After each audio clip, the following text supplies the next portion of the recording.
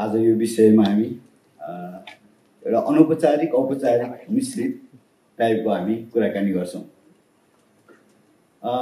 नयनराज पाण्डे यहाँहरूलाई प्राय सबैलाई थाहा छ। उहाँ 40 को दशकदेखि आख्यान क्षेत्रमा कलम चलाइरहनु भएको छ। 1 दर्जन आख्यान उहाँको कथा उपन्यास गरेर प्रकाशित छन्। र म त मेरो हिसाबले भन्दाखेरि त अब म 60 को दशकदेखि दाइलाई पढ्न थालेको मैले।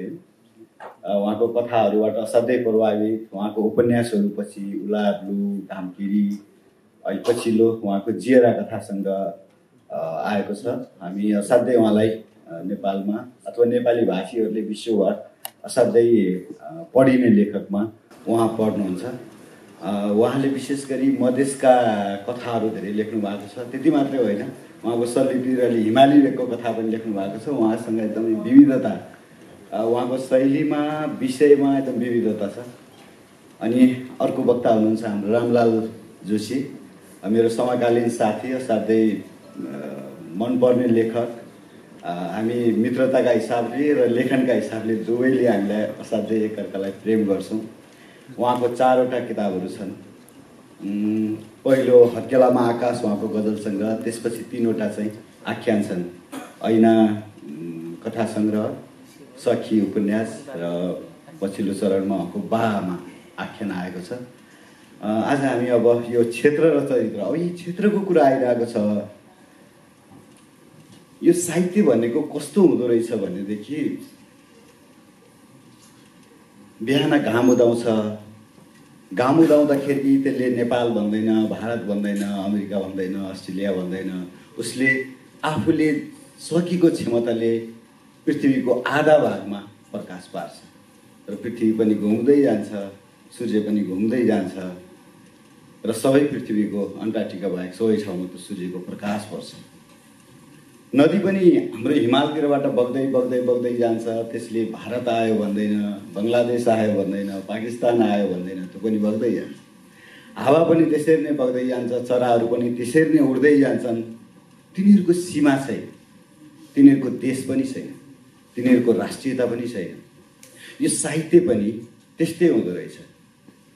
भारतको साहित्य नयन दाइले किनोट स्पिचमा भन्नुभयो, भारतको साहित्य बग्दै बग्दै नेपालगञ्जको पुस्तकालयमा पुग्यो, महेन्द्र पुस्तकालयमा दाइले त्यहीँ पढ्नुभयो। मैले पनि त्यसरी नै पढ्ने, रामलालजी हामी सबैले त्यसरी नै पढ्यौँ। रसियाको साहित्य बग्दै बग्दै नेपाल आउँछ, अमेरिकाको साहित्य आउँछ, युरोपको साहित्य आउँछ, संसारभरिको साहित्य संसारभरि पुग्छ। यो पनि एउटा सूर्यको प्रकाश जस्तै हो, हावा जस्तै हो, चरा जस्तै हो। यसको चरित्र चाहिँ विश्वव्यापी हुन्छ। यद्यपि भाषाका कारणले गर्दाखेरि, अनुवादका अभावका कारणले गर्दाखेरि कतिपय अवस्थामा गाह्रो होला, तर सामान्यतया यो अनुवाद हुँदाखेरि अथवा नेपाली भाषी मात्रै भएको ठाउँमा अहिले संसारभरि नेपाली भाषीहरू छन्। अब यहाँ पनि हामी आएर दिल्लीमा यो दोस्रो संस्करणको किताब यात्रा प्रोग्राम यात्रा गरिरहेका छौँ। यहाँ पनि नेपाली भाषीहरू तिनै हुनुहुन्छ। हामी सिक्किमदेखि, देहरादुनदेखि, दार्जिलिङ, आसाम सबै ठाउँमा नेपाली साहित्य लेखिन्छ, नेपाली भाषाका मा अभ्यास गरिन्छ। अब यसकै आज क्षेत्र र चरित्रको, क्षेत्र त हाम्रो विश्वव्यापी भइहाल्यो, यसकै विषयमा हामी कुराकानी गर्छौँ। नयाँबाट म कुरा गर्छु। चित्र र चरित्र, क्षेत्र र चरित्र होइन, त्यो पनि मिल्दो रहेछ। क्षेत्र र चरित्र पनि मिल्दो रहेछ। दाइ चाहिँ 40 को दशकदेखि 39 सालमा दाइको पहिलो कथा छापिएको, 44 सालमा तपाईँको नाङ्गो मान्छेको डायरी। अहिले हामी कुराकानी गर्दै थियौँ, दाइले त्यो बेलाको सिनारियो देखाउँदै हुनुहुन्थ्यो। नाङ्गो मान्छेको डायरीको प्रमुख वक्ता सिद्धिचरण श्रेष्ठ, कृष्णचन्द्र सिंह प्रधान, मदनमणि दीक्षित जस्ता दिग्गज हाम्रा अग्रज आख्यानकारहरूका, कविहरूका माध्यमबाट तपाईँको किताब त्यो बेलामा विमोचन भएको थियो, खुब चर्चा भएको थियो। र तपाईँ अहिले हाम्रो पुस्तासँग पनि जोडिनु भएको छ। हामीभन्दा जवान हुनुहुन्छ कर्मले, व्यवहारले, स्वभावले। र त्यो पुरानो पुस्तादेखि सिद्धिचरण अथवा मदनमणि दीक्षितको पुस्तादेखि हाम्रो पुस्ता, अहिले नयाँ लेखिरहने पुस्तासम्मको तपाईँ पुल हुनुहुन्छ। त्यो पुलमा कहिले यता आउनुहुन्छ, कहिले उता आउनुहुन्छ। हिजो कुरा गरिरहनु भएको दाइले, मेरो त पहिलो बेला चाहिँ नि एकदमै पुराना मेरो बा हजुरबा उमेरका मानिसहरू चाहिँ मेरा साथी भए भन्नुहुन्थ्यो। अनि अहिले हामी पनि तपाईँको साथी छौँ, मभन्दा जुनियर पुस्ता पनि तपाईँको साथी हुनुहुन्छ। यो माथिदेखि नेपाली साहित्यको चरित्र तपाईँले त हामीले त पढेर मात्रै थाहा पाएका छौँ भने तपाईँले देखेर भेटेर उहाँहरूसँग कुराकानी गरेर विभिन्न कार्यक्रमहरूमा मञ्च सेयर गरेर ती कुराहरू अनुभव गर्नुभएको छ। त्यो नेपाली साहित्यको चरित्र, चित्र र चरित्र त्यो पुरानो पुस्तादेखि अहिलेसम्मको सशर्ते हेर्दाखेरि कस्तो पाउनुहुन्छ? धन्यवाद अमरजी। हेर्दा सामान्य जस्तो विषय लागे पनि यो त एकदमै गहिरो विषय रहेछ। जसले पनि यो विषय चयन गर्नुभयो उहाँलाई धन्यवाद भन्ने लाग्छ। यो बाटै हामी थाहा हुन्छ कि किताब यात्रामा जुन प्राज्ञिक सोच राख्ने व्यक्तित्वहरूको कमी छैन। त्यसैले पनि यसको भविष्य किताब यात्राको फाउन्डेसनको पब्लिकेसनको भविष्य उज्यालो छ जस्तो लाग्छ मलाई। तपाईँले भनिहाल्नुभयो लगभग 4 दशकको मेरो यात्रा साहित्यमा भर्खर एसएलसी पास गरेदेखि म छापिन थालेको थियो। एउटा निकै साहित्यप्रतिको अत्यन्त ठुलो हुटहुटी थियो, अनुराग थियो। त्यसले बिस्तारै एउटा स्पेस मैले पाउँदै गएँ र एउटा रमाइलो कुरा के छ भने मलाई नेपाली साहित्यको एउटा सहिष्णु छवि, साहित्यकारहरूको जुन सहिष्णु छवि छ त्यो छविले मलाई आकर्षित गर्छ। नत्र त तपाईँले सोच्नुहोस् त म नेपालगञ्जमा हुर्किएको एउटा नेपाली भाषामा पनि त्यो शुद्धता खासै नभएको व्यक्तिलाई काठमाडौँले चाहिँ र काठमाडौँमा बसिरहेका लेखकहरूले स्वीकार गर्नु अनि आफूमाझ प्रस्तुत गर्नु, आफ्ना विमर्शहरूमा संलग्न गराउनु भनेको मेरो लागि ठुलो कुरा थियो। त्यो हार्दिकताले नै मलाई यहाँसम्म डोर्याएको हो। र त्यो एउटा अग्रज पुस्ताले जुन हार्दिकता ममाथि प्रकट गरेको थियो, मलाई त्यो एउटा मेरो स्वभावमा त्यो चाहिँ त्यो उहाँहरूको त्यो बानी मेरो स्वभावमा पनि विकसित हुने मौका पायो। यो के रहेछ भने अरूलाई सम्मान गरियो भने आफू पनि सम्मान पाइन्छ भन्ने एउटा त्यो भावना हुँदो रहेछ नि त, प्रचलित भनाइ नै छ। अनि मैले सम्मान गरेँ, उहाँहरूले स्नेह दिनुभयो मलाई। त्यो स्नेहले मलाई धेरै कुरा सिकायो पनि। साहित्यका विमर्शहरूमा उहाँहरूले सहभागी गराउनुभयो। अनि साहित्यको सामर्थ्य बुझ्दै गए, साहित्यमा के लेख्ने के नलेख्ने, कसरी लेख्ने भन्ने कुराहरू उहाँहरूबाट सिक्दै गयो। अनि त्यो सिक्ने क्रममा चाहिँ मलाई पनि त्यो बानी विकसित भइसकेपछि म पनि एउटा अर्को पुस्तासित चाहिँ आफ्ना कुराहरू सेयर गर्न मन लाग्ने, उहाँहरूका कुराहरू बुझ्न मन लाग्ने भन्ने एउटा स्वभाव विकसित भयो। त्यसले एउटा फाइदा हुँदो रहेछ। तपाईँ समाजका धेरै कुराहरूसित अपडेट भइरहनु हुँदो रहेछ।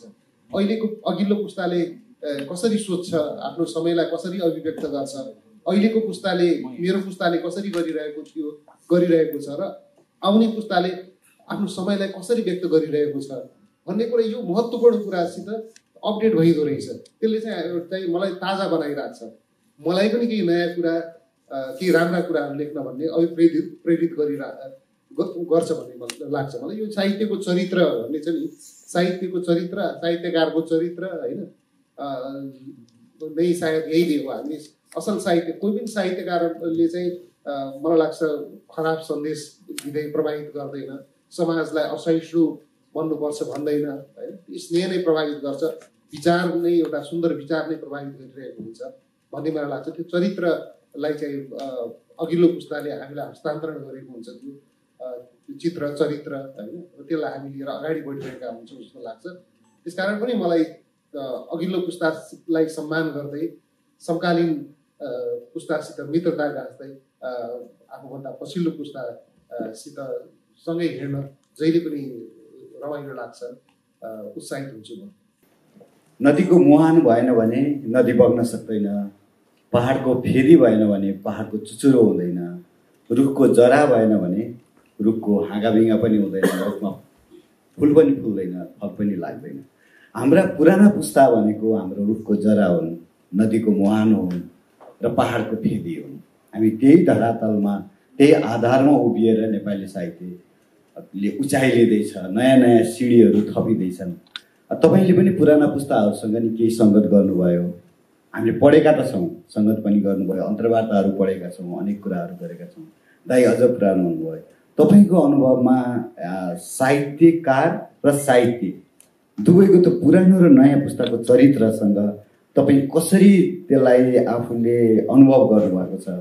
त्यो पुरानो पुस्ताको साहित्य लेखनको चरित्र र उहाँहरूको व्यक्तिगत जीवनको प्रभावको चरित्र दुईटै, त्यसको बारेमा तपाईँको चाहिँ के छ अनुभव? धन्यवाद अमरजी। म सबभन्दा पहिला ऋषि भाइ र यो आयोजक समितिलाई हार्दिक धन्यवाद दिन चाहन्छु। दिल्लीमा केही वर्ष अगाडि साउथ एसियन युनिभर्सिटीले एउटा कार्यक्रम गरेको थियो। त्यतिखेर नेपाली राजदूत दिपकुमार उपाध्याय हुनुहुन्थ्यो।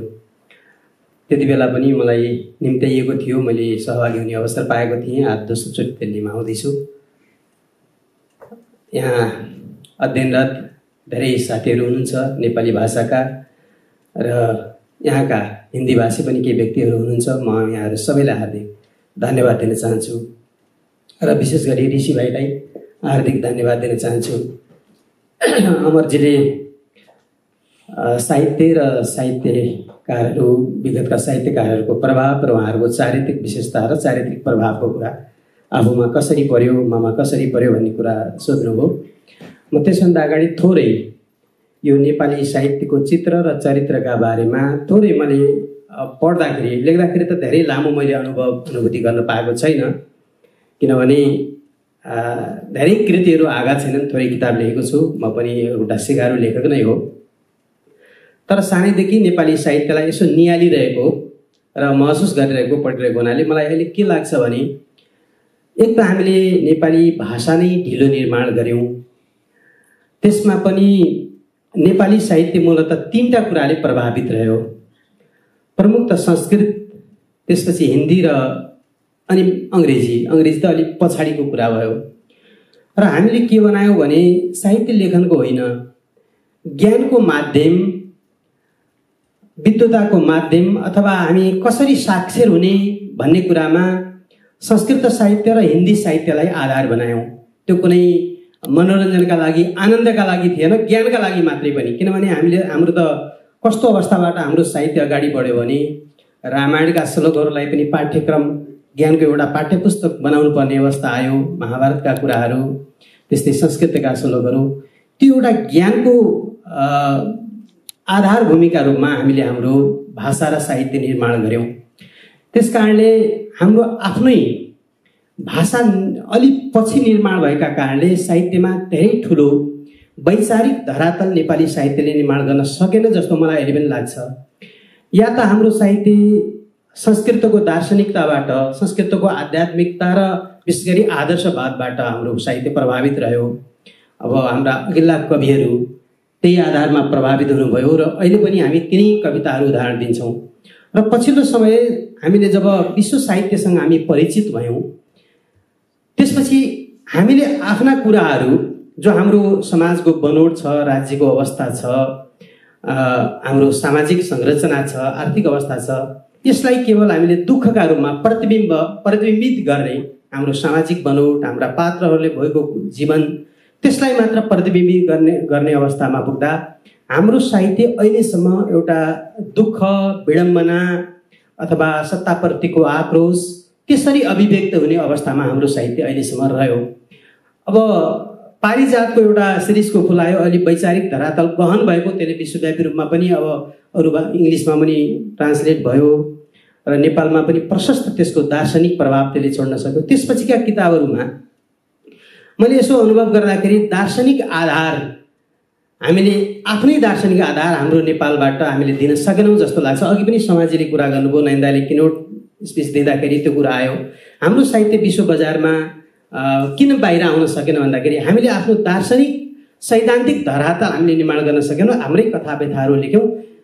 त्यो एक किसिमले हामीले सिकारु अवस्थाबाट प्रभावित साहित्यबाट, हिन्दीमा कसरी लेखिएको छ, हिन्दीमा प्रेमचन्दले कसरी लेख्नुभयो, ठ्याक्कै त्यही हामीले पनि हाम्रो कथा त्यसरी नै लेख्नुपर्छ भन्ने लाग्यो। संस्कृतमा कसरी कविता लेखिएका छन्, लेखनाथदेखि लिएर पछिल्लो समयमा त्यसरी नै लेख्नुपर्छ भन्ने लाग्यो। त्यो हुनाले हाम्रो चित्र र चरित्र हाम्रो साहित्यको अहिलेसम्म प्रभावित छ जस्तो मलाई लाग्यो। र पछिल्लो समयमा हामीले हाम्रो समाजको उत्खनन गरिरहेका छौँ। अब हामीले विश्व साहित्यलाई हामीले दिने के भन्दाखेरि हामीले नयाँ दार्शनिक आधार, सैद्धान्तिक धरातल त निर्माण गर्न हामी सक्दैनौँ जस्तो लाग्छ। किनभने हाम्रो ज्ञानको दायरा नै कति ढिलो छ भने संसार प्रविधिले ज्ञान विज्ञानले कहाँ पुगिसक्यो। हामी अहिले चाहिँ भर्खर अलि अगाडिका कविताहरूका संस्कृतिका कुराहरूका उदाहरण दिन्छौँ र हामी पछाडि नै छौँ। त्यस कारणले दार्शनिक चेत सैद्धान्तिक आधारमा हामी संसारलाई केही नयाँ कुरा दिन्छौँ जस्तो मलाई लाग्दैन। हामीले दिन सक्ने संसारलाई भनेको हाम्रो समाजको र हाम्रो व्यवस्थाको, हाम्रो समाजको, हाम्रो जो विविधतापूर्ण समाजको छ यसको उत्खननबाट संसारलाई केही नयाँ चित्र, नयाँ सृष्टि हामीले दिन सक्छौँ। त्यो कुरामा हामी चुकेका छौँ जस्तो लाग्छ। र अर्को कुरा मलाई यहाँ भन्नै पर्ने कुरा यो, अब हामी भारत भूमिमा छौँ त्यस कारणले भन्नै पर्ने मलाई के लागेको छ भने जस्तो नेपाली जाति पश्चिमबाट पूर्व सर्दै सर्दै जसरी दार्जिलिङसम्म गयो, सिक्किमसँग गयो, आसाम र मेघालयसम्म पुग्दा, अझ म्यानमारसम्म पुग्दाखेरि एक किसिमले गोठहरू सार्दै गाई पालन गर्दै, भैँसी पालन गर्दै, वस्तु पालन गर्दै जाँदाखेरि त्यहाँको समाज पनि अशिक्षित रह्यो र थोरै केही व्यक्तिले आफ्नो कथा लेख्नुभयो। ठिक त्यही अवस्थामा हाम्रा पश्चिमका मान्छेहरू र पूर्वी नेपालका केही मान्छेहरू जस्तो बेङ्गलोरमा आएका छन्, दिल्लीमा आएका छन्, अझ महाराष्ट्रतिर आएका छन्, तिनीहरूले आफ्नो कर्मक्षेत्र चाहिँ यसलाई बनाए। ती कथाहरू लेखिन पाएनन्। जसरी गाईगोठहरू सार्दै गएको कथा त लेखियो पूर्वमा, तर यहाँ चाहिँ हाम्रा धेरै अगाडिदेखि बसिरहेका छन्। जस्तो चौकीदारी गरेको कुरा अहिले त अब ज्ञान विज्ञानको एउटा माध्यमका रूपमा शैक्षिक शिक्षा आर्जन गर्न ज्ञान विज्ञान लिन आउनुभएको छ र कालान्तरमा यसैलाई उहाँहरूले आफ्नो उच्च शिक्षा प्राप्त गरिसकेपछि यही कर्मक्षेत्र बनाउनुहुन्छ र यो कर्मक्षेत्र भएको कुरा चाहिँ हाम्रो साहित्यमा आउन सकेको छैन। र हाम्रो र यो हिन्दी साहित्यको मात्रै पनि तारतम्यता हुन सकेमा हामी अझ धेरै अगाडि जान सक्छौँ जस्तो मलाई लाग्छ। जस्तो महाराष्ट्रमा थोरै बस्दाखेरि मलाई के अनुभव छ भने केही नेपाली व्यक्तिहरूले त्यहाँका कोलोनीहरू, त्यहाँका सेटका घरहरूलाई बजार बनाएका हुन्छन्। जस्तो 100वटा घर एउटा व्यक्तिको बजार छ र त्योसँगै टाँसिएको 100वटा घर अर्को व्यक्तिको बजार छ र उनीहरूले 100वटा घर 10 वर्ष कमाउँछन्, 10 वर्षपछि बेचिदिन्छन्। नेपालीहरूले बेचिदिन्छन् अर्कोलाई। उसले सेटका घरहरूलाई बेच्न सक्ने हैसियत भनेको त नेपालीहरूको ठुलो रहेछ नि त।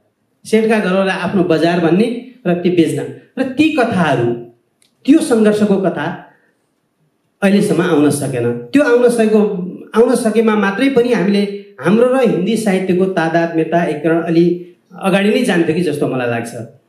अब जो पछिल्लो समयमा तपाईँले ममा प्रभावको कुरा जो गर्नुभयो, अब हामी त एउटा किम्वदन्तीका रूपमा हामीले नदेखेका साहित्यकारहरूका चरित्रहरू ग्रहण गर्दै, सिक्दै अथवा सुन्दै आएका छौँ र हामीले प्रत्यक्ष भेट्न पाएको भनेको धेरैमा माधव घिमिरेसम्म, सत्यमोहन जोशी, उतातिर लीलबहादुर छेत्रीसम्म बुढो पुस्ता देख्न पाइयो, ध्रुवचन्द्र गौतम, त्यसपछि नयन दाईहरूको पुस्ता उहाँहरूसँग यसो हेर्दाखेरि उहाँहरूकै प्रभावले हामी चाहिँ हाम्रो लेखनमा पनि, मैले अघि पनि कुरा गरेँ, उहाँहरूले जहाँ जहाँबाट प्रभाव लिनुभयो, संस्कृतबाट लिनुभयो, हिन्दी साहित्यबाट लिनुभयो अथवा अङ्ग्रेजीबाट लिनुभयो र हामीले उहाँहरूबाट प्रभाव ग्रहण गऱ्यौँ। त्यस कारणले उहाँहरूबाटै प्रभावित पुस्ता हो लाग्छ मलाई। किनभने हामीले पनि अझ विश्वव्यापी साहित्यको अध्ययन, अब थोरै केही साहित्यकारहरू अहिले पढ्नु होला, नत्र हामीले पढ्ने भनेको पनि नयन दाईकै पुस्ता हो। योभन्दा अघिल्लो पुस्तालाई हामीले पढिसक्यौँ र उहाँहरूकै पुस्तालाई पढिसकेपछि हामीले आफ्नो लेखनको दायरा, लेखनको बाटो र आफ्नो धारणाहरू निर्माण गरिरहेका छौँ। त्यस कारणले मलाई के लाग्छ भने जबसम्म हामी हाम्रो पुस्तालाई नाग्न सक्दैनौँ, हाम्रो अघिल्लो पुस्तालाई हामी नाग्न सक्दैनौँ, जस्तो नाग्ने भनेको मैले उहाँहरूको अनादर भन्न खोजेको होइन, नाग्ने हामी प्रयास जबसम्म गर्दैनौँ, जबसम्म फलो गरिराख्छौँ हामी, त्यति बेलासम्म नेपाली साहित्य माथि उठ्न सक्दैन कि जस्तो मलाई लाग्छ। हाम्रो साहित्य त्यही छ, किनभने अहिले पनि हामी त्यही मुनामदनकै चित्र र चरित्र दोहोऱ्याइरहेका छौँ नि त। हामी आख्यान, उहाँले चाहिँ कवितामा लेख्नुभयो, मुनामदनमा देवकोटाले, हामीले आख्यानमा तिनी कुराहरू लेखिरहेका छौँ। जबसम्म त्यो नाग्न सक्दैन हाम्रो साहित्यको चित्र र चरित्र बदलिन सक्छ जस्तो मलाई चाहिँ लाग्दैन। आजको हाम्रो यो शीर्षक चाहिँ एकदमै ठुलो छ। वास्तवमा यसमा बहस गर्ने हो भने दिनभरि बहस गर्दाखेरि पनि नसकिने विषय छ। नेपाली साहित्यको चित्र र चरित्र भन्दाखेरि सम्पूर्ण साहित्य समेटिन्छ यसमा। तर म चाहिँ हामी तिनैजना आख्यान लेखक भएको हुँदाखेरि अलिकति आख्यानमा नेपाली साहित्यको चित्र र आख्यानको चित्र र चरित्रको बारेमा चाहिँ अलिकति भनेर अनि फेरि दाइसँग म जान्छु। नेपाली साहित्यको आधुनिकीकरण 1992बाट विशेष गरी आख्यानमा भयो। जस्तो कि 1992मा नासो कथा आएपछि प्रेमचन्द शरदचन्दका कथाहरूबाट नै प्रभावित भएर हाम्रो गुरुप्रसाद मैनालीले लेख्नुभयो र नेपाली आधुनिक कथाको सुरुवात भयो। सँगसँगै रूपमती उपन्यास सामाजिक यथार्थवादी उपन्यासको सुरुवात भयो। यो सँगसँगै यो धार केही समय चल्यो। यो धार सँगसँगै यो धार अहिले नयन दाइले की नोट स्पिचमा भने जस्तै यो साहित्य समाजको दर्पण हो भन्ने एउटा दार्शनिक परिभाषालाई आधार बनाएर यी कथाहरू लेखियो भने सँगसँगै विश्वप्रसाद कोइरालाले 1992मा चन्द्रवदन कथा आएपछि मनोवैज्ञानिक कथाको सुरुवात भयो। त्यो किसिमको चरित्र नेपाली साहित्यमा आयो। त्यसले के गर्यो भने साहित्य समाजको मात्रै दर्पण होइन, हृदयको दर्पण हो, मान्छेको मनोविज्ञानको चित्र हो, जुन कुरा ऐनाले देखाउन सक्दैन। त्यसरी नेपाली साहित्यको चरित्र फेरि परिवर्तन भयो। यद्यपि त्यो चाहिँ बढी अङ्ग्रेजी साहित्य, फ्रेन्च साहित्य, रसियन साहित्यबाट रामलालजीले भने जस्तै के हदसम्म प्रभावित थियो। यद्यपि ती कथाहरू हाम्रै समाजका थिए, हाम्रै समाजका मानिसको मनका थिए, जीवनका थिए। बिस्तारै नेपाली साहित्य, आख्यान साहित्य चाहिँ परिवर्तन हुँदै हुँदै जाने क्रममा 2004 सालमा जब लयनसिंह बाङदेलको मुलुक बाहिर आयो, नेपाली साहित्य त्यो आदर्शबाट मुक्त भयो र एउटा सामाजिक यथार्थवादी, अहिले मैनालीको आदर्श चित्रण आदर्शवादी चित्रण हुन्थ्यो भने यथार्थसँग आदर्श मिसिएको हुन्थ्यो भनेदेखि अब लयनसिंह बाङदेलको मुलुक बाहिर आउँदाखेरि यथार्थवादी चित्रण त्यो नेपाल मात्र होइन, नेपालीहरू भएको ठाउँ र त्यो परिवेश समेटिएर होइन, दार्जिलिङसम्मको त्यो परिवेशहरू समेटिएर आयो। त्यो बेलामा लीलबहादुर छेत्रीको ब्रह्मपुत्रको छेउछाउ जस्तो उपन्यासहरू आयो। अनि अझै हुँदै जाँदाखेरि डायमन्ड शमशेरको ऐतिहासिक उपन्यासहरू, बसन्ती, सेतोबाग, प्रतिबद्धता जस्ता उपन्यासहरू आउन थाल्यो र नेपाली साहित्यले फेरि अर्को नयाँ चरित्र लियो।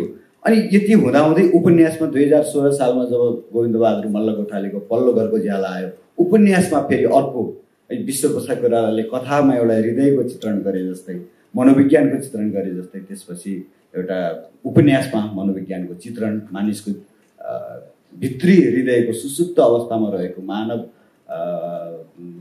जीवन, मस्तिष्क, सोचाइ, विचारहरूको चरित्र त्यहाँ आयो। र विजय मल्लको अनुराधा त्यस्तै खालको आयो। अब 2022 सालमा पारिजातको शिरीषको फुल आयो।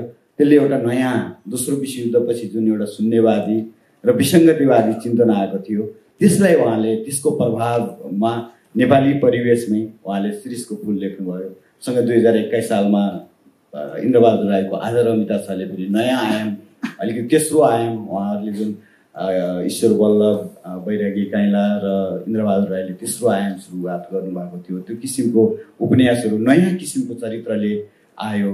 अनि जब ध्रुवचन्द्र गौतमको आयो, फेरि अर्को नयाँ आयाम आयो, अलिकति ईश्वरीय कल्पना, अलिकति विसङ्गतिवाद, यस्तो किसिमको नयाँ किसिमको चरित्रका उपन्यासहरू आए र बिस्तारै यसरी विकास हुँदै हुँदै जाँदाखेरि अहिलेसम्म आइपुग्दा त्यसपछि कस्तो भने समाज सामाजिक हाम्रो देश चाहिँ 10 वर्ष द्वन्द्व र राजनीतिक द्वन्द्वमा फस्यो। त्यो द्वन्द्वका कथाहरू जस्तो कल्पसा ख्यातिहरू। अनि हामी यहाँ अहिले दिल्लीमा यो प्रोग्राम गरिरहेका छौँ। नेपाल र भारतका सम्बन्धमा कति एउटा चाहिँ अनौपचारिक औपचारिक मित्रता, कहिलेकाहीँ अलिअलि घोचपेचका यस्ता अलिकति सीमाका समस्याहरू पनि हुन्छन्। जस्तो दाइको लु उपन्यास 2068 सालमा आयो। त्यसले फेरि अर्को एउटा सीमा र सभ्यताको कथा भन्यो। यसरी विकास हुँदै हुँदै अहिलेसम्म यो लामो व्याख्या गर्दा लामो हुन्छ। यसरी अहिलेसम्म यो कथाहरूको उपन्यासहरूको चरित्र विकास हुँदै आयो र लेखकहरूले नयाँ नयाँ आयामको खोजी गरिरहेका छन्। पहिला एउटा यो 20को दशकमा चाहिँ एकदम सूक्ष्म रूपले सानो कथावस्तुमा भित्रभित्र छिरेर लेखिने गर्थ्यो भने जब यो 50-60को दशकपछि अलि स्थूल खालको, अलि बृहत समाजको विभिन्न चरित्र, विशेष गरिकन सांस्कृतिक, सामाजिक र राजनीतिक चरित्रहरू खोजेर लेखियो। जस्तो उलार लु नै दाइको त्यही हो, तपाईँको ऐना अथवा अहिलेको बामाहरू, यिनीहरू यस्तो किसिमको चरित्रले लेख्न थालियो। दाइले चाहिँ म के भन्नु खोज्छु भने विशेष गरी सुरुको चरणहरूमा तपाईँको मधेसका नेपालगञ्जका, विशेष गरी म पनि नेपालगञ्जमा बसेर 2 महिना बसेर पानीको घाम लेखेँ होइन। अनि त्यो बेलामा त्यो नेपालगञ्जलाई आफ्नै आँखाले, आफ्नै पैतालाले नाप्ने मौका पाएँ, केही लेख्ने पनि प्रयास गरेँ। दाइले त नेपालगञ्जमै जन्मिनु भएको त्यहीँ है, त्यहीँ हुर्किनु भयो, त्यही विभिन्न चरित्रहरूलाई भेट्नुभयो। तपाईँले आफ्ना ती लुलार जस्ता ती विभिन्न पात्रहरू छन् नि, ती पात्र छनौट कसरी गर्नुहुन्छ र तपाईँले त्यो आफ्ना नलेखिएका पात्र होलान्, कति धेरै लेखिएका पात्रहरू होलान्, ती नलेखिएका पात्रहरूलाई पनि कसरी तपाईँले तिनको भावलाई लेख्नुहुन्छ र ती पात्र छनौट चाहिँ कसरी गर्नुहुन्छ तपाईँ? अनि कथाहरूका पनि फुटकर कथाहरू पनि लेखिरहेको थिएँ। त्यो मैले रोचक कुरा किन भने म त्यतिखेर नेपालगञ्ज बसेर लेख्थेँ र मलाई चाहिँ प्रयोगमूलक साहित्य लेख्ने रहर थियो। एउटा अजीब ठाउँको कल्पना गर्ने, नेपालगञ्ज बाहेकका कुनै सहरको कल्पना गर्ने, ती सहरको पात्रकोलाई आफ्नो उपन्यास या कथाको मुख्य पात्र बनाउने, एउटा त्यो किसिमले मैले साहित्य लेखनको सुरुवात गरेको हुँ। त्यो के मानसिकता हो भन्ने कुरा मैले अहिले आएर अलिअलि बुझ्दैछु। मलाई त्यतिखेर के लाग्थ्यो भने मैले मेन स्ट्रिमको साहित्यसित जोड्ने हो भने मैले आफ्नो ठाउँको होइन, काठमाडौँको मान्छेको कथा लेख्नुपर्छ। त्यसको रूपमा त्यो मजदुरहरू होइन, ज्यामीहरू खोज्न चाहिँ त्यहाँको त्रिभुवन चोकमा भेला हुन्थ्योहरू, त्यहाँबाट लिएर आउनु पर्थ्यो कि बिहान बिहान त्यहाँ गयो, त्यहाँबाट लिएर आउनु पर्ने। अनि एक दिन बुवाले चाहिँ गएर लिएर आइज भन्नुभयो। म चाहिँ गएर एकजना मोटो काठो मान्छेलाई सोझो काम छ आइज भनेर त्यहाँ भनेपछि ऊ सोझो मान्छे चाहिँ आयो।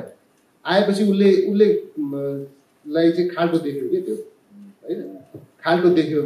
अनि खाल्टो देखेपछि चाहिँ अनि अहिले म त सक्दिनँ भने कि आफ्नो भाषामा म त सक्दिनँ भनेपछि किन सक्दिनँ, म त मर्जिया मान्छे हो भनेर खण्ड सक्दिनँ भने सक्दिनँ, म मर्जिया मान्छे हो। मैले के बुझेँ भने त्यसले आफ्नो मर्जीले काम गर्छु, म आफ्नो रुचिले काम गर्छु, यो काम गर्दिनँ भने मलाई झलक गरिदियो। त्यो कुरा त मलाई चोकमै ल्याएको हुन्थ्यो नि त, म अर्को मान्छेलाई खोजेर ल्याउँथेँ नि भनेपछि सरी। तर मेरो जीवनको एउटा ठुलो ग्लानी हुन्छ नि, मैले अलिकति हात हालेर धकेलिदिएँ, त्यो खाल्टोमा खस्यो भयो। त्यसपछि त्यो मान्छे गयो।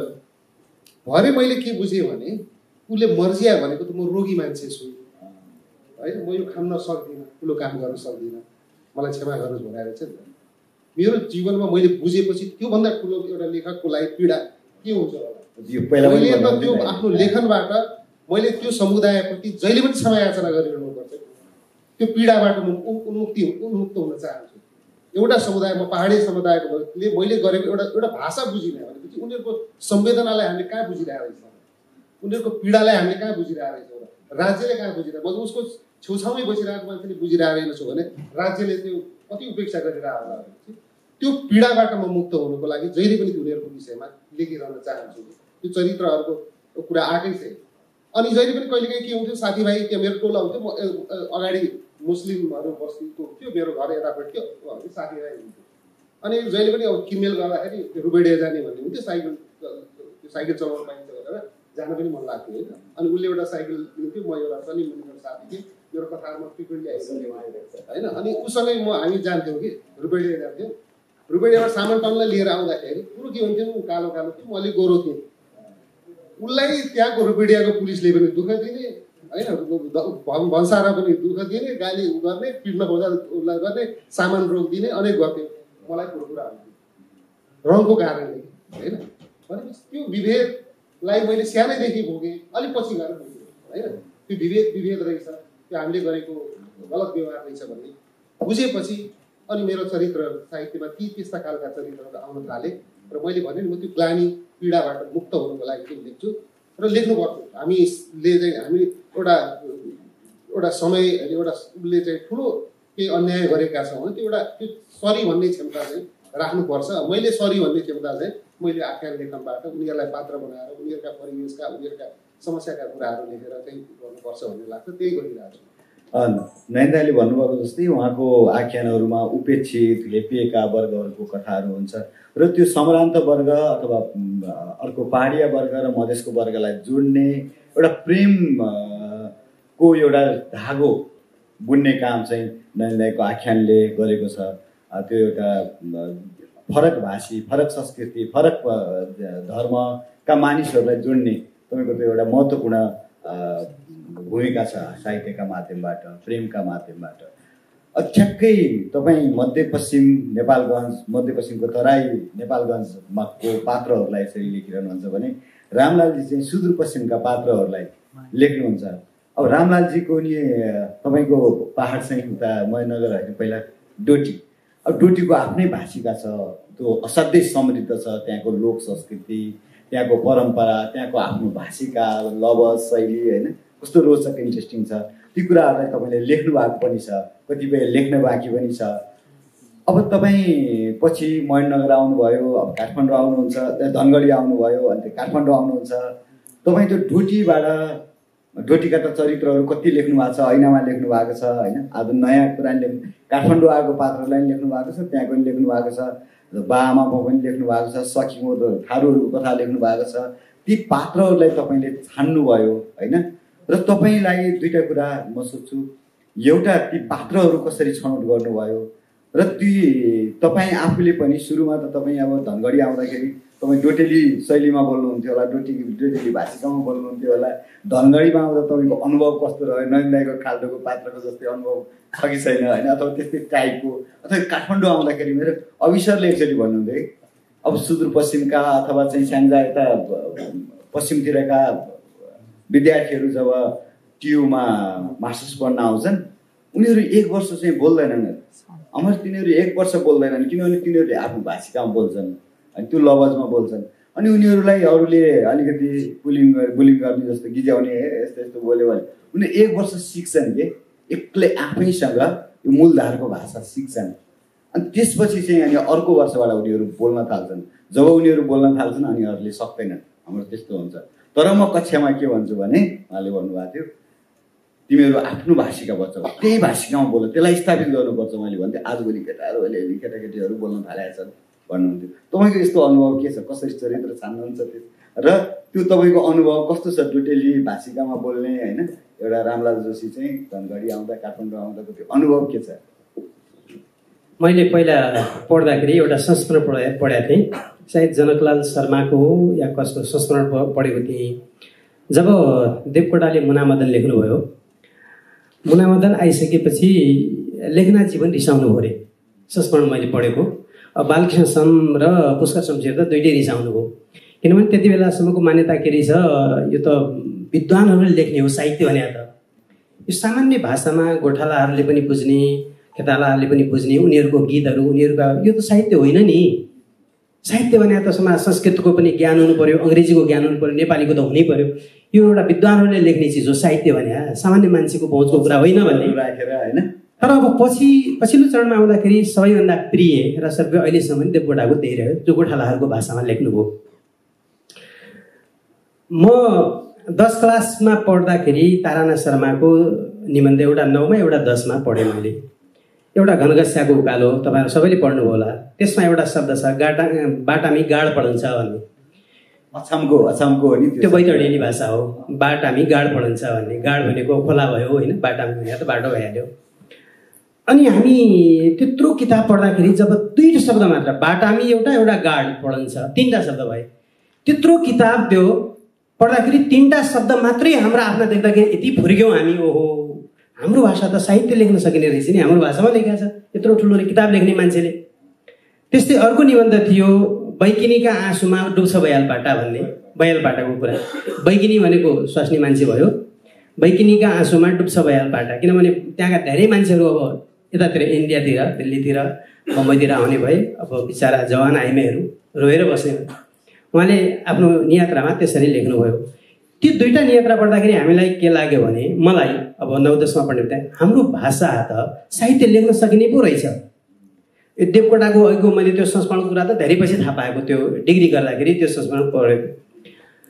भनेपछि हाम्रो समाजका पात्र, चाहे बझाङका भन्नुहोस्, चाहे अछामका भन्नुहोस्, चाहे बैतडीका भन्नुहोस्, अथवा तराईतिरका राणा समुदायका, थारू समुदायको, त्यो सारा सिङ्गो समुदायलाई पनि के लाग्दो रहेछ, हाम्रो समुदाय भनेको त अपेलित, यो कहाँ साहित्यमा आउन सक्छ र होइन।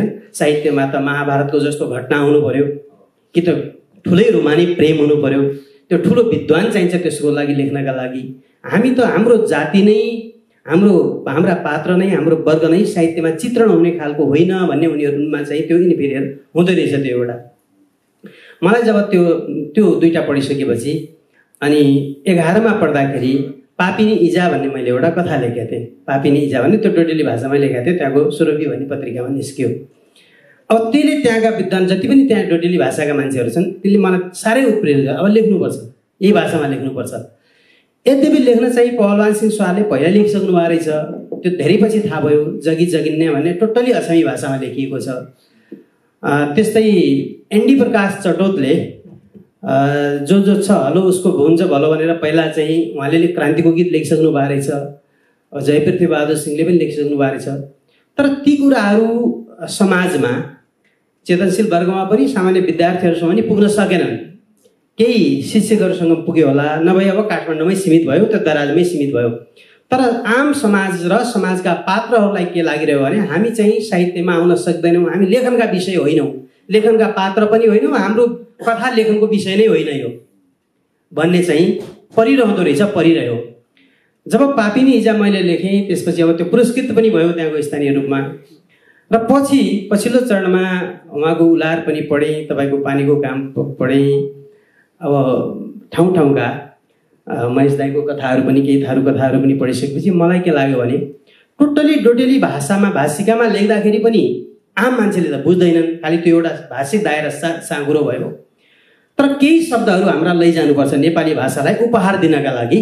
जस्तो 100वटा हामीले शब्द लेख्यौँ भने त्यसमा 10वटा शब्द आफ्नो घुसाउन सक्छौँ हामी।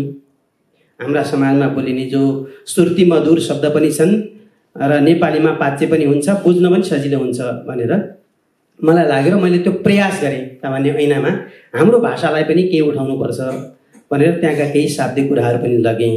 यसरी एउटा समुदाय, एउटा क्षेत्रको किनारामा परेको भाषालाई पनि मूलधारमा ल्याउन लागि थोरै शब्दहरूको प्रविष्टि चाहिँ गराउनु पर्दो रहेछ भन्ने मलाई लाग्यो।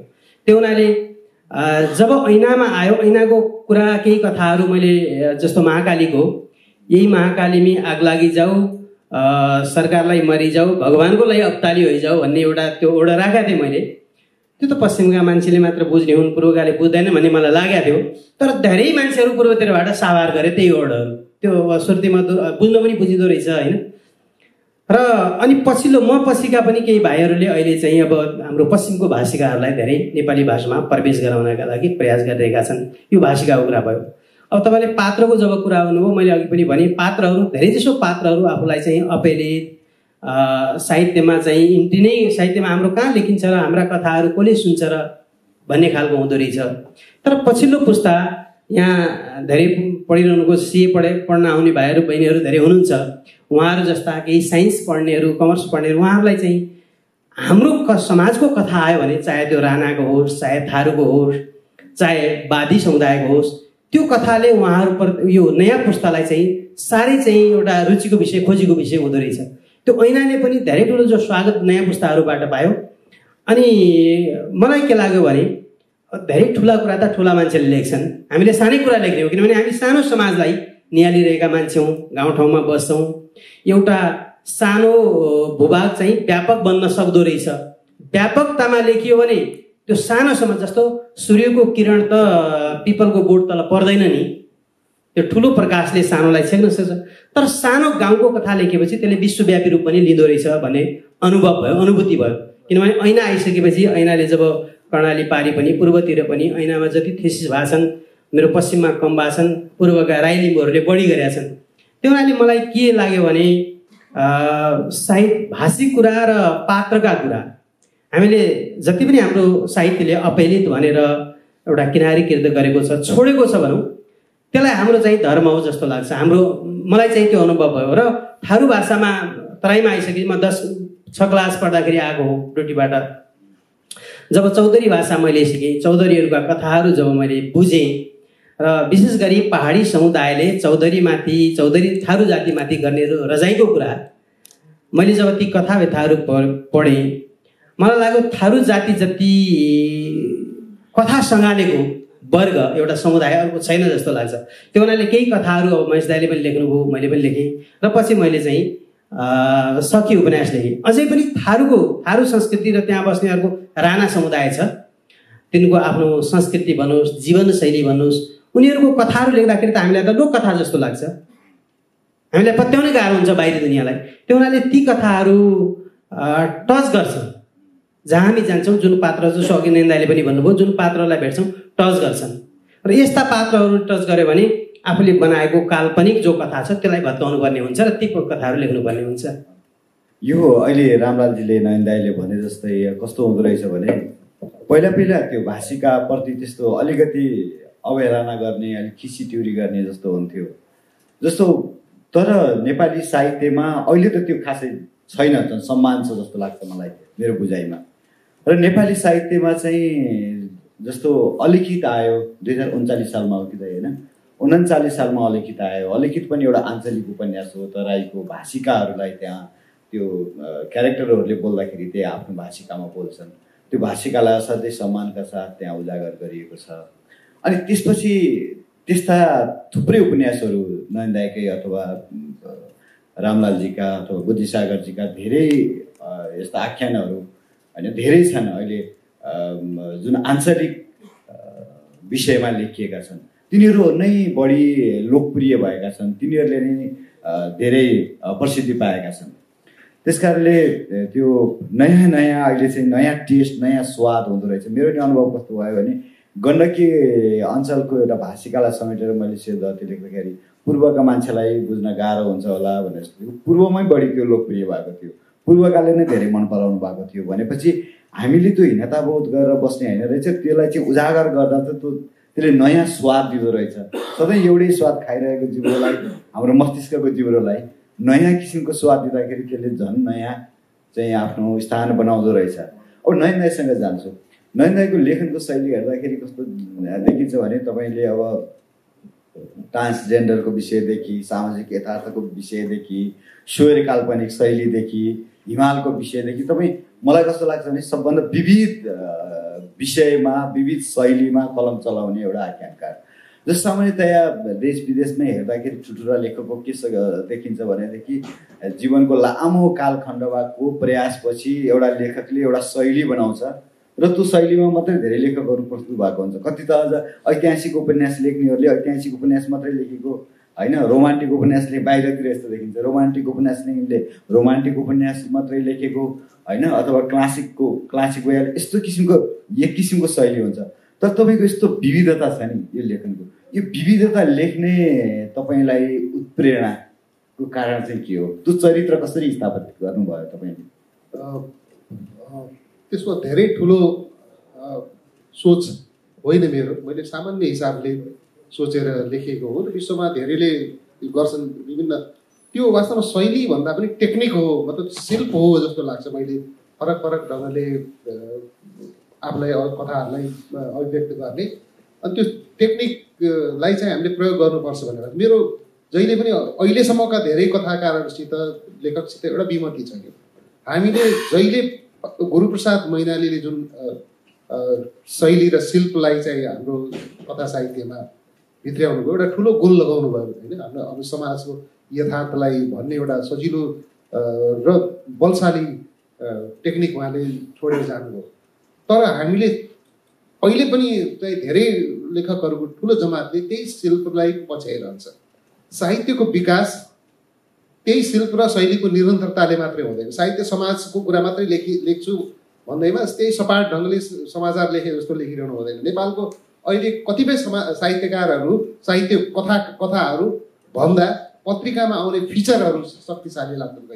कहिलेकाहीँ भयावह, त्यो जति त हामी कथा लेख्न सक्दैनौँ। समाजमा यति दुःख छ, एउटा पात्रको एउटा व्यक्तिले पाइरहेको कहिलेकाहीँ त्यो दुःख कुरा हुन्छ, उसको यति भयानक दुःख छ, त्यति त हामी दुःख साहित्यमा पनि देखाउन सक्दैनौँ भन्ने लाग्छ। त्यसकारण के भन्छ नि, दुःखै लेख्नु छ उनी छ भने त सब पत्रिकाहरू छन्, अरू माध्यमहरू छन्, डकुमेन्ट्रीमा आइरहेको छ, दृश्यमा चाहिँ हरेक दिन जस्तो केही न केही आइरहेको हुन्छ भनेपछि साहित्य कसरी फरक हुन्छ त भन्दाखेरि अलिकति हामीले कथा वाचनको या भन्ने टेक्निकमा केही फरक, केही भिन्नता गर्नुपर्छ भन्ने मलाई लागिरहन्छ। यो मलाई धेरै पहिलादेखि नै लागेको, लेखनको सुरुवातदेखि नै। मलाई एकजना नेपालमा जब नन्दराम लम्साल भन्ने लेखक हुनुहुन्थ्यो, धेरैले उहाँको नाम सुन्नु हुँदैन, तर उहाँ बेजोड कथाकार हो। उहाँले 8-10वटा कथा लेख्नु मात्र भएको छ। एउटा सङ्ग्रह विसर्ग भन्ने कथा सङ्ग्रह छ, एउटा आरम्भ उपन्यास छ, तर नयाँ पुस्ताको उहाँलाई कसैले चिन्दैन। पछि उहाँले के पारिवारिक अरू के कारणले होला उहाँ बेपत्ता पनि हुनुभयो। उहाँ अहिले जिउनु हुनुहुन्छ कि मरेको हुनु थाहा छैन। तर साहित्यमा उहाँले ठुलो गुण लगाउनु भएको छ। एउटा विसर्ग भन्ने बुलन्द सिलको पातलो सङ्ग्रह 8-10 कथा मात्र भएको छ। अनि उहाँ मेरो गुरु जस्तो भर्खर 8-9 क्लासमा पढ्दाखेरि मैले दिनदिनै कथा लेख्थेँ। त्यो कस्तो भने त्यो सिनेमाको हिन्दी सिनेमा हेर्ने अब border साइडको उसमा बसिएको छ। दिन हप्तै पछि सिनेमा आउँछ अनि स्कुलबाट भागेर होस् जे गरेर होस् सिनेमा हेरिन्थ्यो। अनि सिनेमाकै जस्तो कथा चाहिँ लेख्थेँ। अनि उहाँलाई देखाउन जान्थेँ कि दिनदिनै कथा लेख्ने त्यो रोटी हुन्छ दिनदिनै लेख्यो। अनि देखाउँदाखेरि विचार त उहाँले ल ठिक छ त्यो राम्रो लेखिरहेको छ भनेर भन्नुभयो। तर एक दिन के उहाँलाई के लागेछ भने होइन यसलाई त अलिकति गाइड गर्नुपर्ने भयो, यो किसिमको लेखालेखी गर्छ भनेपछि उहाँले के भन्नुभयो भने यसरी लेखेर हुँदैन, यो त अरूले लेखिरहेको छ कि नयाँ ढङ्गले कथा भन्नुपर्छ। कहिलेकाहीँ तिमीलाई कथा भनेको चाहिँ यस्तै चिज हो, सबै कुरा परिपाक मिलेको विषयवस्तु मात्रै कथा हुन्छ भन्ने त्यो सोच चाहिँ दिमागबाट बचाइदिनुपर्छ। कहिलेकाहीँ तिम्रो घरबाट आफ्नो स्कुल जाँदासम्म या त्यो घरबाट म आउँदाखेरि कुनै पात्र देखिन्छ, देखेको भोगेको त्यो अनुभूतिलाई आफ्नो ढङ्गले व्यक्त गर्नु पनि, त्यो दिनभरिको कुरालाई व्यक्त गर्न सक्नु पनि एउटा खुबी हो। त्यसलाई कथानकमा ढाल्न सक्नु पनि खुबी हो। त्यसको लागि तिमीले अलिकति अरूको अध्ययन गर्न सक्नुपर्छ र अरूभन्दा पृथक लेख्नुपर्छ भन्ने लागेको है। अनि त्यसपछि मलाई चाहिँ के त्यस दिमागमा क्लिक भयो, के भयो भने मैले जे लेखिरहेको छु त्यो बाहेक पनि साहित्य छ है, त्यो बाहेक फरक ढङ्गले पनि साहित्य लेखिनु पर्दो रहेछ, लेखिन सकिँदो रहेछ भन्ने त्यो एउटा सूत्र चाहिँ घुस्यो। तर त्यो लेख्न चाहिँ सकिएन होला सुरुमा, तर त्यो दिमागमा बसिरहेको थियो। त्यसपछि म अरूका पढ्न थालियो अनि अरूले फरक ढङ्गले लेखेका कथाहरू बुझ्न थालियो। अब भनौँ न हामीले बाल यौन मनोविज्ञानको कुरालाई उसले हाम्रो तारिणीले सर्वदर्शनमा कस्तो फरक ढङ्गले भनेको छ। विश्वेश्वर प्रसादले त्यो जमानामै कथाहरूलाई कति फरक ढङ्गले भने। हामी यौन मनोविज्ञान भन्छौँ, कुरा त फेरि समाजकै हो, समाजबाटै हाम्रो विचारहरू निर्माण हुने हो, समाजमा नै भावनाहरू निर्माण हो। तर त्यसलाई भन्ने टेक्निक उहाँले ल्याउनु हो, त्यसलाई फेरि सैद्धान्तिकरण गर्दाखेरि फ्राइडे यौन मनोविज्ञानमा आधारित कथाहरू भनियो। पुष्कर शमशेरले पनि युनिक कथालाई भन्ने टेक्निकहरू होइन, ट्रिकहरू, क्लाइमेक्समा पुग्ने उहाँको अरू टेक्निकहरू चाहिँ उहाँले पनि गरिसक्नु भएको छ। त्यो बेलामा कथामा त्यत्रो विकास भइसकेको छ। हामी चाहिँ गुरुप्रसाद मैनालीकै त्यो सजिलो खालको कथालाई कुरकुर एकादशमा यस्तो भएको थियो, यस्तो भएको थियो, यस्तो भएको थियो भनेर कुरकुर भन्ने त्यो शैली छ, त्यसले साहित्यको विकास गर्दैन। विश्व बजारमा हामी कुनै बेला साहित्यमा उपस्थिति जनाउनु पर्यो भने त्यस्ता कथाहरू चाहिँ विषयवस्तु भएर पनि हाम्रा कथाहरू कमजोर हुन्छन्।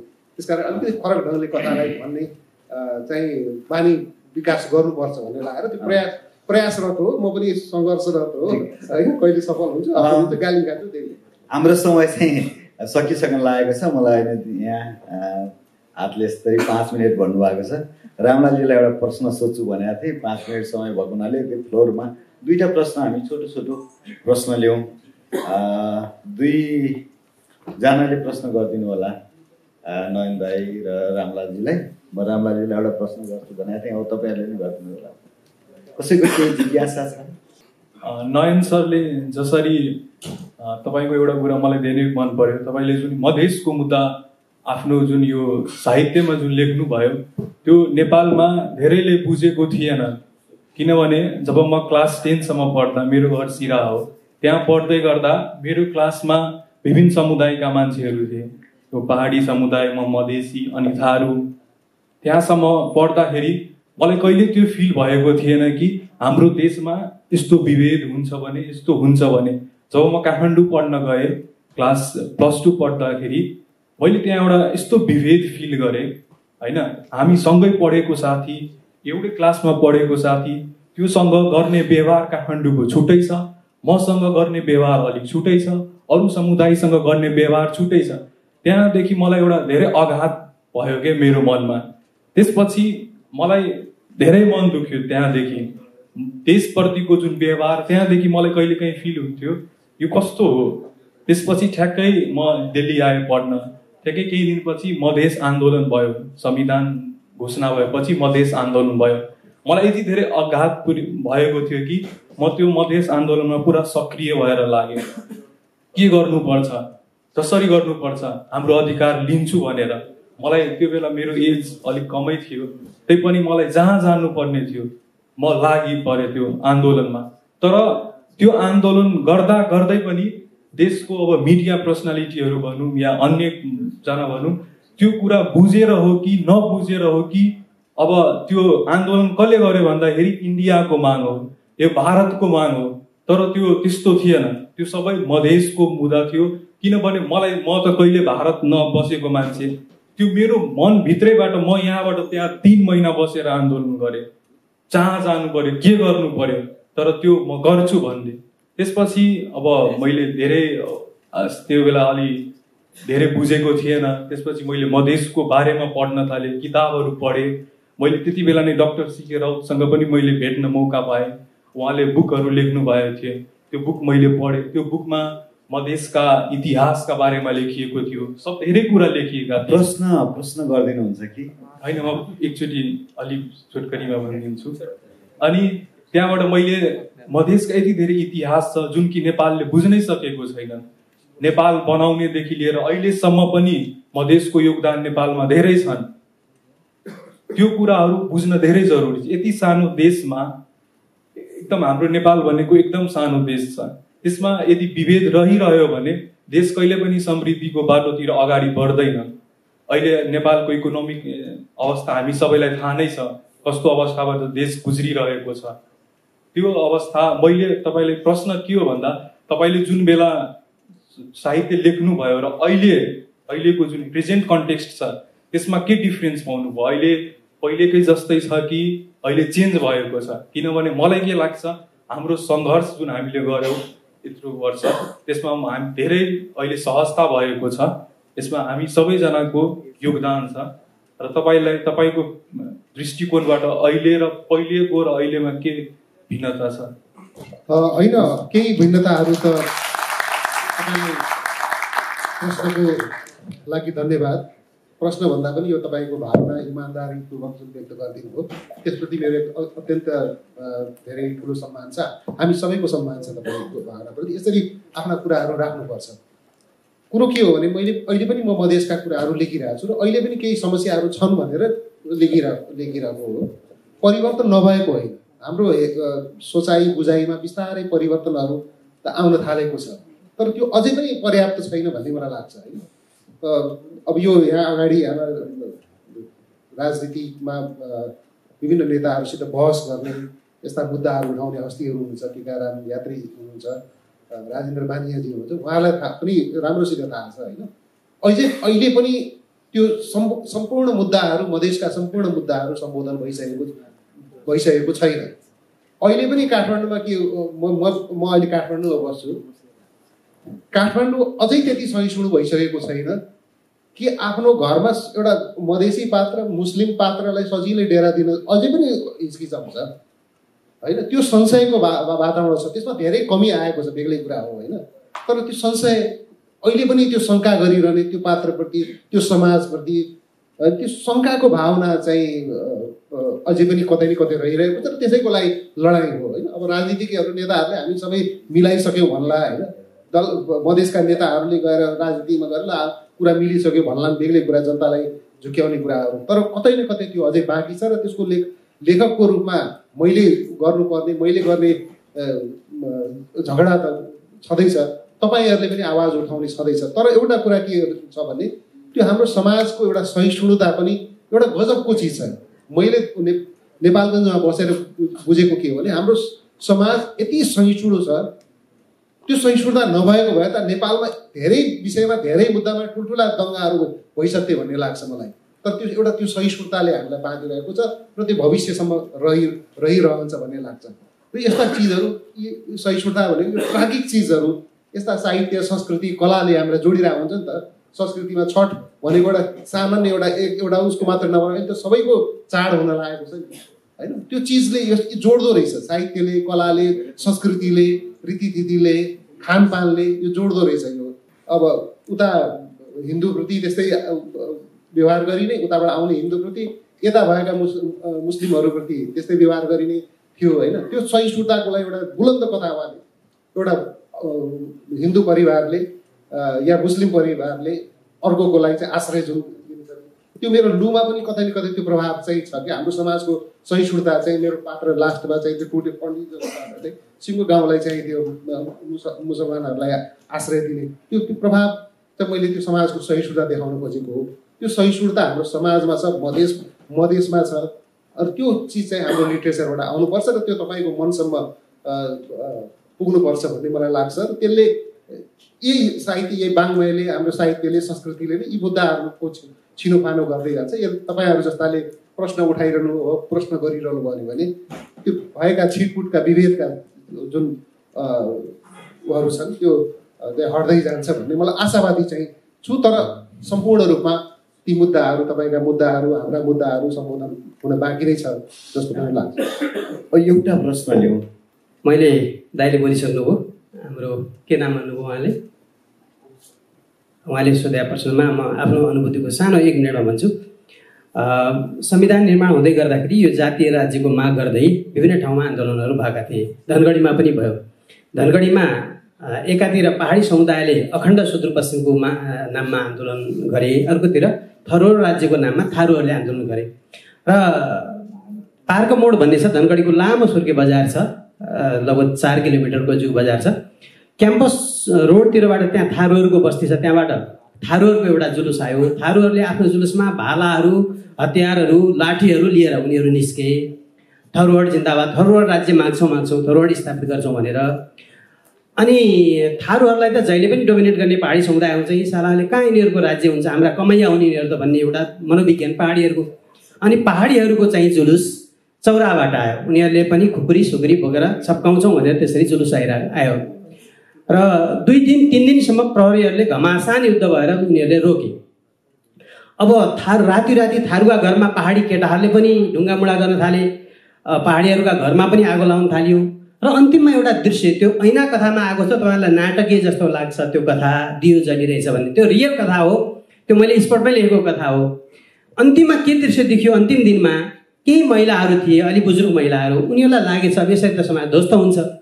पहाडीका घर पनि जल्न थालेका छन्, थारूका घर पनि जल्न थालेका छन्, राति जलाइरहेछ, मान्छे पत्ता लाग्दैन कसले आगो लगायो भन्ने। अनि केही महिलाहरू निस्के जुलुस, संयुक्त जुलुस।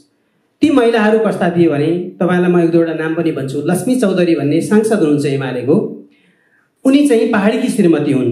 केशव बिनाडी भन्ने मेरो साथी बाहुन हो, उपाध्याय बाहुन, धेरै वर्षमा उसको परिवारले बहिष्कार गर्यो, तर उसले बिहा गरेको। उसको घरमा डेरा थियो, पढ्दाखेरि उसैसँग प्रेम भयो, लसपस भएर बिहा गर्यो र पछि एमाले सांसद बनायो। अब अहिले त स्वीकार गरिहालेछ उनीहरूले र उनको परिवारले पनि।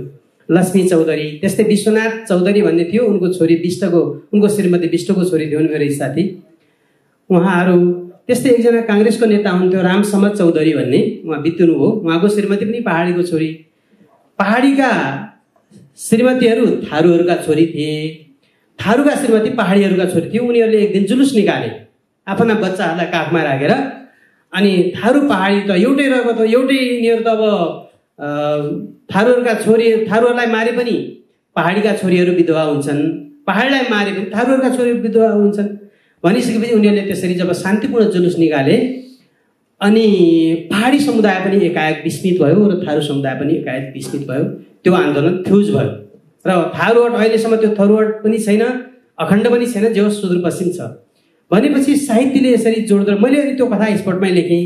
र अहिले पनि पहाडी समुदाय पनि थारू समुदायको कतै थारू लिटरेचर फेस्टिभल भयो भने थारूहरू आफ्नो लेखकको रूपमा मलाई चाहिँ उनीहरू माया गर्छन् र बोलाउँछन्। यसरी साहित्यले जोड्दो रहेछ। जसरी मधेसको कुरा उहाँले गर्नुभयो, मधेसप्रति भएको विभेदलाई हामीले उठाइदियौँ भने साहित्य मार्फत त्यसले जोड्दो रहेछ। पहाडी समुदायमा करुणा जाग्दो रहेछ र उनीहरूप्रति हुने विभेद कम हुँदो रहेछ। साहित्यले जोड्नुपर्छ। भत्किएको राजनीतिले अधिकारका नाममा विखण्डनमा जान थालेको समाजलाई साहित्यले जोड्नुपर्छ भन्ने एउटा आग्रह। अर्को 1 मिनट अब अन्तिममा मेरो आफ्नै अनुभव पनि र भर्खरै यहाँ मान्य लेप्चाज्यूले बोल्नु हो। अब हामी सबैलाई चाहिँ उहाँको बोली मन पर्यो है, हामी सबैले ताली बजायौँ, हाँस्यौँ पनि। यो साहित्यको प्रस्तुतिमा पनि यस्तो हुँदो रहेछ मलाई लाग्छ, किनभने उहाँले जो निर्दोष रूपमा कुनै कुरा नलुकाइकन भन्नुभयो, हामी सबैलाई टच गर्यो त्यो कुराले। साहित्य पनि यही रहेछ।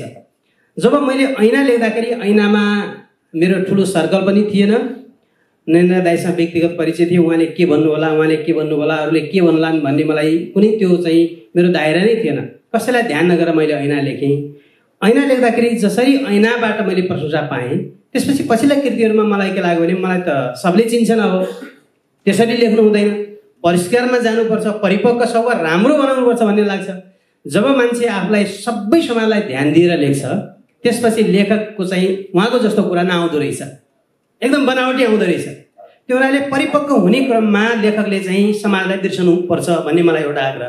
लेख्दाखेरि चाहिँ ओरिजिनल कुरा साहित्यले त्यसपछि टच गर्दो रहेछ। त्यो बढी कन्सियस भयो भने कमजोर हो होइन त्यो। र अन्तिममा अब धन्यवाद ज्ञापन गर्छु हाम्रो ऋषिभाइजीलाई, अघि पनि गरेँ। यो भारत नेपाल ऋषिमुनिहरूकै देश, ऋषिहरूको सभ्यताबाट हामी प्रशिक्षित हो र धेरै कुराहरू ऋषिका उदाहरण दिन्छौँ। र अहिले पछिल्लो समयमा दुईटा ऋषिले संसारमा तहल्का मचाउँदैछन्। अब एउटा भारतीय मूलका ऋषि सनक, उनी चाहिँ बेलायतको प्रधानमन्त्री भए, धेरै भारतीयहरूको सिर ठाडो गरे। एउटा ऋषि हामीसँगै छन्। अब ऋषिले पनि यो नेपाली साहित्यलाई, अब हिजो साँझ पनि हाम्रो कुरा भयो, विश्वसम्म लैजाने नेपाली साहित्यलाई हामी एउटा कुनामा बसेर, एउटा सानो गाउँमा बसेर लेखिरहेको एउटा साहित्यलाई अब ठुल्ठुलो ठाउँमा गएर उसै पनि नेपाली जाति एउटा वीर जाति भनेर हामी भन्छौँ आफूलाई। उसै श्लोक पनि छ, विरम्बज्ञा वसुन्धरा, यो सृष्टि भनेको वीरहरूले भोग गर्ने हो। हाम्रा नेपालीहरू सर्दै सर्दै गोड सार्दै त हाम्रो सिक्किम, दार्जिलिङ, आसामलाई आफ्नो भूमि बनाए नेपालीहरूले भने हामी बौद्धिक रूपमा पनि एउटा प्रभुत्व, नेपाली साहित्यको प्रभुत्व नेपाली भाषी र अरू भाषीमा पनि पार्न सक्छौँ भन्ने एउटा उदाहरण ऋषिभाइले दिनुभएको छ। त्यसको एउटा उदाहरण यो पनि हो यो किताब जात्रा। र म ऋषिभाइलाई धेरै धेरै धन्यवाद दिन चाहन्छु र आगामी दिनमा यी सेसनहरू अरू ठाउँमा पनि यस्तै व्यवस्थाका साथ सफल हुँदै जाउन् भन्ने हार्दिक शुभकामना दिन्छु। धन्यवाद। धेरै धन्यवाद।